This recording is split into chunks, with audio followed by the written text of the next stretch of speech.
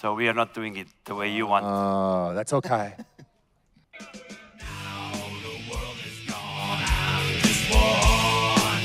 Oh, God help me. Hold my breath as I wish for dear. Oh, please, God help me.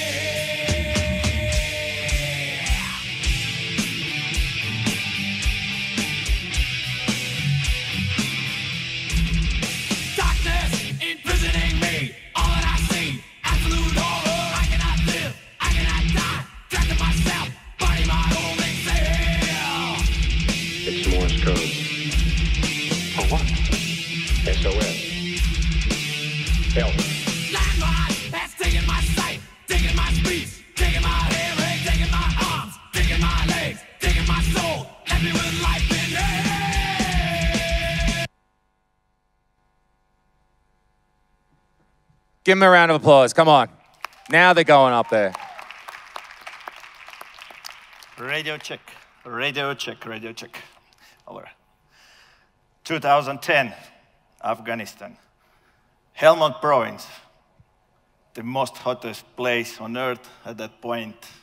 The insurgency enemy was fighting very hardly. US troops just increasing their number. We were operating just in the middle of a hit, just in the middle of Helmand, a hit base. And we had around company-size units there, like 130 men and some allies. Even though we were there, even though we were already in the war zone, we had some kind of problems and issues in our company. Starts from the training, where platoons were competing with each other. Who is the weakest one? Who doing better? Guys within the platoon also were competing. The relationships on some point weren't so good as they maybe should be. August, the same year, we were conducting the operation just near to our base to push enemy a little bit farther from our base so we can operate more easily. There was two buildings in front of me. I was on my APC, just screening in front, making sure that guys can move from one building to another. And I remember exactly that particular tree there. And that my thought was that it's a good marker to place the ID, improvised explosive device, which Taliban used. But as I saw the squad, the first squad, I was from the second, so first squad were walking through that, like 5, 6 men, 7 men already were past there. I started to look more forward. And the next moment, huge explosion went off just near to that tree. Hello, my name is Remo, and I'm a co-founder of Combat Ready. So, the video that you saw, it doesn't look maybe exactly like your world, but it is very similar. It has fast changes, you never have enough information, you never have enough resources, you're under stress, and you have to make decisions. And if you make a wrong decision, someone may die. So what's the difference between your field? Tell me. Is there any difference? People die in civilian world as well. We get into car accidents. If you're in a construction, a rock hits your head. If you're doing different type of things, you may get killed. You may get fired. All of your finances may go. So, there are even more similarities. In all of the elite units where we come from, you have to recruit people. So, it starts from selection. In 2010, while he was in Afghanistan, I joined the Special Forces. It started from there. It's an interview. It's one of the toughest interviews that Estonia has. It takes 2 weeks, and it's very fun. You will learn nothing there. There is zero skills that you will be taught. Only thing that you will learn things about you. And what we actually want to find is what kind of attributes does that person have? Is he selfless? Does he put the team first? Is he able to lead people around them? That's what we're looking for. All the skills, they come later. So, I think that you want the best talent, right? Or no? We want it the same way, so there's not much different in that aspect as well. Now, what comes to training? So let's think about, this is onboarding. You do the interview, and then you have to train. But you have to train for war. So how do you do that?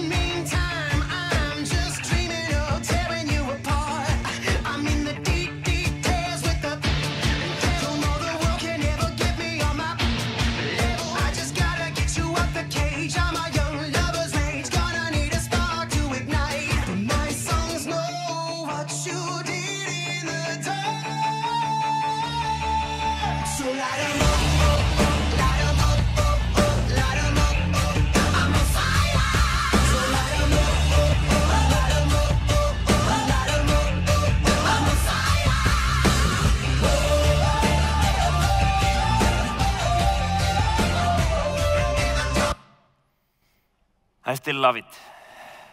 It's the best job ever. But what's the main difference about the educational system, at least where I was from?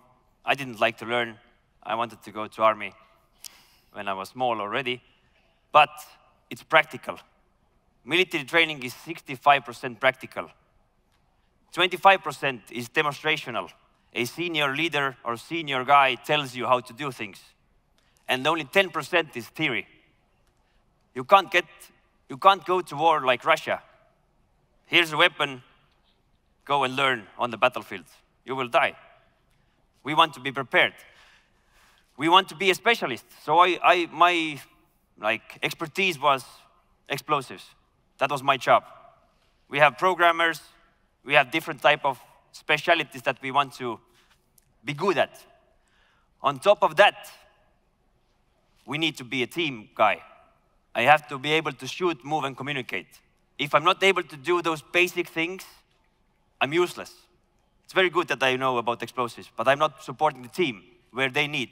So I have to be able to train on that as well. Now, environment changes all the time. We are here in Estonia, there is a lot of snow. There is not too much snow in Helmand, for example. There is not even a lot of mountains here in Estonia. But where we had to go, there was only mountains. So you have to be able to adapt. You have to build your training based on that. So you actually learn through practice. So we need to be more practical. That's why we have to train as we fight. Now, what's even more important is the culture. And if you come to the team, you don't have a culture. You have your culture, whatever it was. So now you have a decision, or you can decide what kind of culture we want eventually. And what we want in the teams, we want that we take responsibility of everything that happens. As leaders and as team members, we're not blaming anyone. Because if you blame, what happens? Even we get annoyed. And we are soft as well. We are men. We are soft. We just don't show it. Because nobody doesn't have to know my weaknesses, right? But that's the baseline. It starts from me. And there is nobody else to blame. And that's where it starts from. Now, it's very awesome that we have a really good people, and we have really good training, and we have really awesome culture. But we will never know nothing about ourselves if we don't go to combat. And we have to go to war. Because otherwise we are just practicing. But in the civilian side, you go to war on the first day. And the war starts. Without that kind of preparation. So we went to Afghanistan, then we had to go there with a 10-man team, for example, and we had 1,000 locals, so we had to start fighting together with them. That's the only way to improve. You can't take leaders away from the battlefield and send them to school. As you can't take CEOs, executive level or whatever mid-level leaders, and you can't send them to school for half a year. You don't have that luxury. So you have to train them on the battlefield together, because how else would they actually learn? How else they actually know what you're talking about? How do you win the trust? So you have to be in the trenches together with them. So every consultant who's saying to you that we will do only one class and that's it, then would you think that would work in Afghanistan? Hello, 1,000 people. Here is one presentation. Bye. And I go away. It takes years. And it took 20 years in Afghanistan, and we still failed. Because we got too detached, or attached. They got too attached. So we can't be a vampire who wants to suck out the blood. We want to go home. And the last one, even if we are in the war zone, we still have to train. We have to keep our shooting level. I can't train here on a stage how to give this presentation. I have to do it before. And even though when I go away and I've done 50 talks, I still have to prepare. I still have to learn. I still have to adapt. So the learning never stops. It was a sad dream that I had after the high school that now it's over. I don't have to learn anymore. But I was totally wrong. So, as I told you, what we want to decide now here in the Combat Ready was that what kind of culture do we want in our team? We have 17 people team. They are the core of our business. They are the most important part about what we do.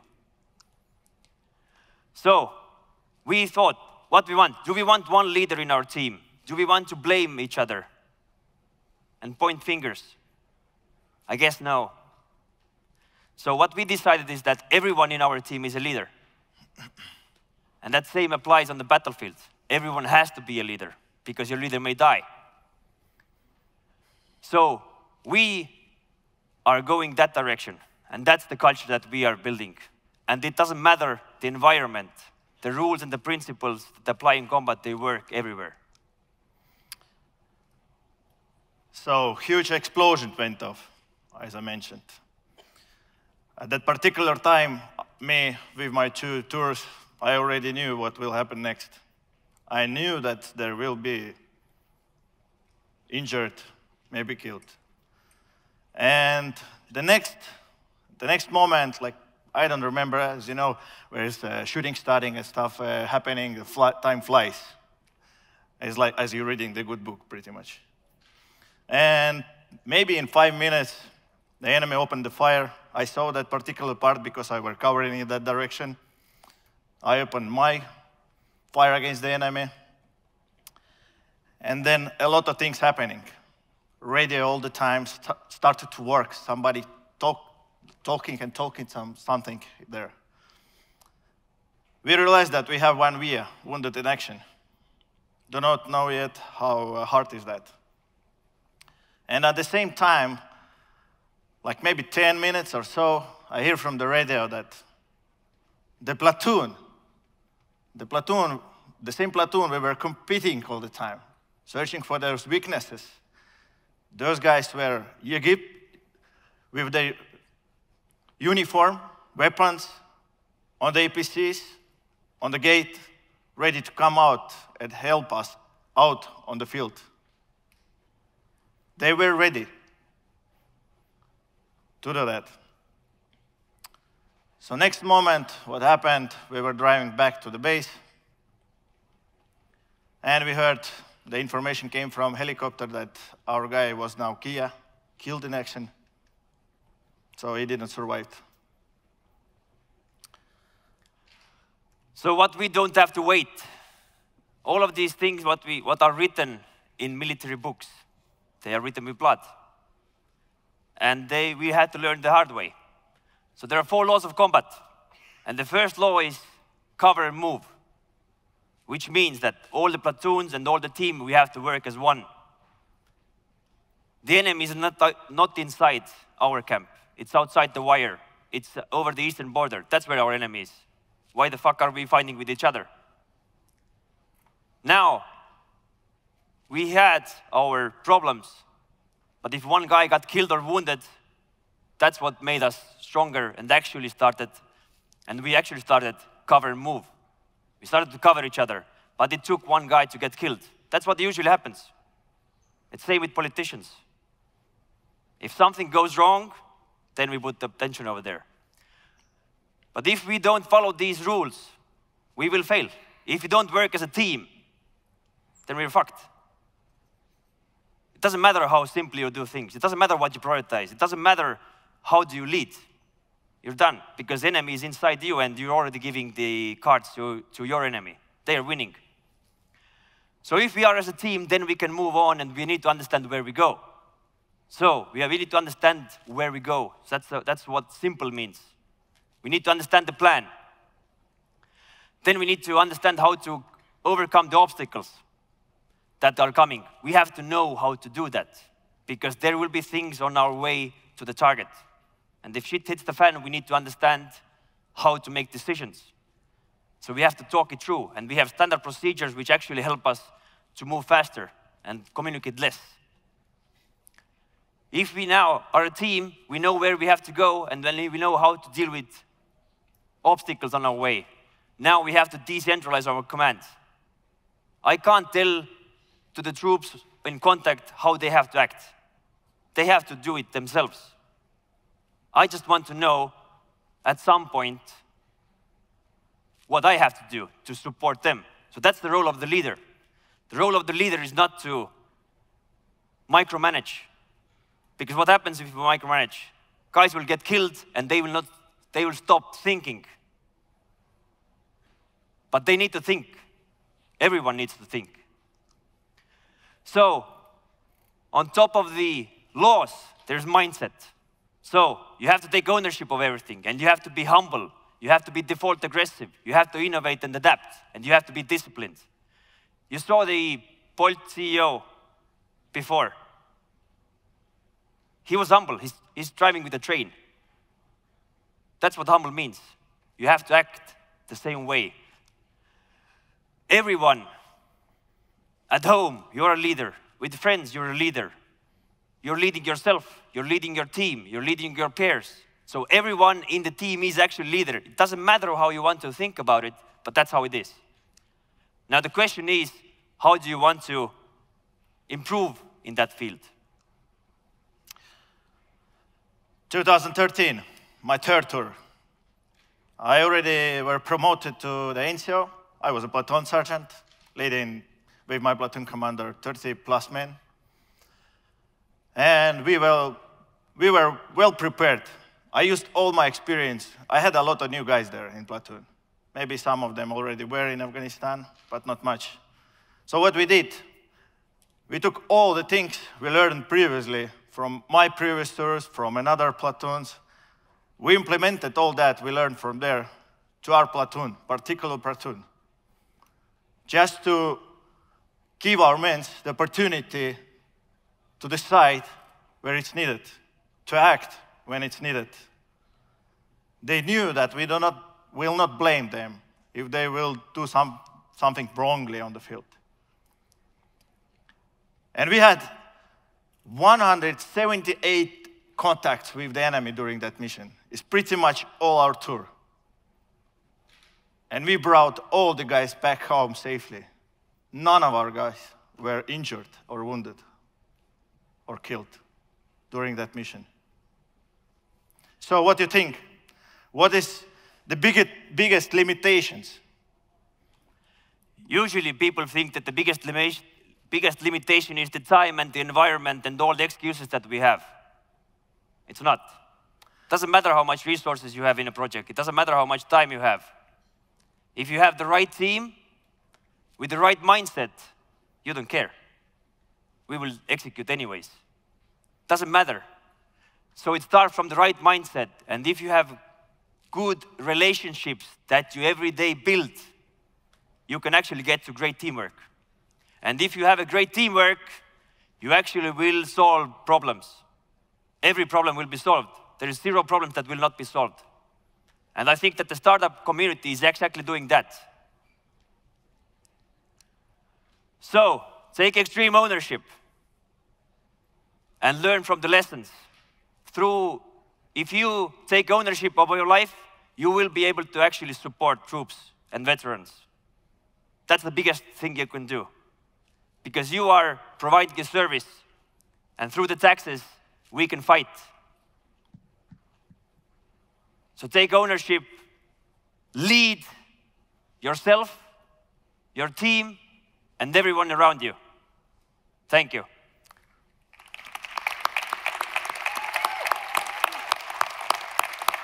Gentlemen, thank you very much for that. No more videos? We're good. We're good. No. Okay, going to some questions here. Can you talk a little bit more about this idea of everyone's a leader? Because the confusion is, well, if everyone's a leader, doesn't that make confusion? Isn't everyone telling everybody else what to do? Dig into what this means that everyone's a leader a bit more. So, it doesn't matter what you think. You are a leader. You just may be a shitty one. That's the thing. That's the main thing about it. But how do you... Leader doesn't have to talk. You have to be able to listen. You have to actually listen to your team. So you have to let them. So sometimes you have to follow. It's a dichotomy. There is extremes, but you have to be somewhere in the middle.